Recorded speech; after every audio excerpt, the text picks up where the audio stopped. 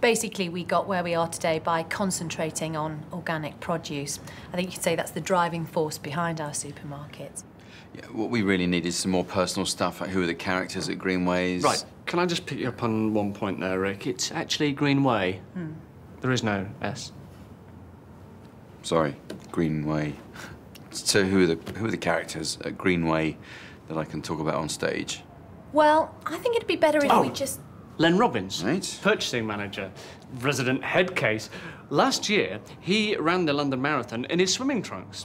Snorkel, mask, the lot. Absolute classic. Did he wear flippers?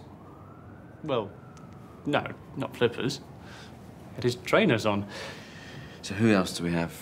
Angie Patel, facilities coordinator, Steve. or as I like to call her, head of bog rolls. Steve, no. She loves karaoke. Any excuse, she's up on the table, dancing and Steve, singing. Angie's just had a miscarriage. What, you think, leave her alone? Probably best. Anyone else spring to mind? Not really. I think it's probably better Andy if you- Sturrock, Northwest Area Manager.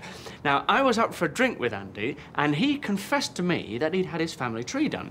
And it turns out he's actually a blood relative of Adolf Hitler. Seriously?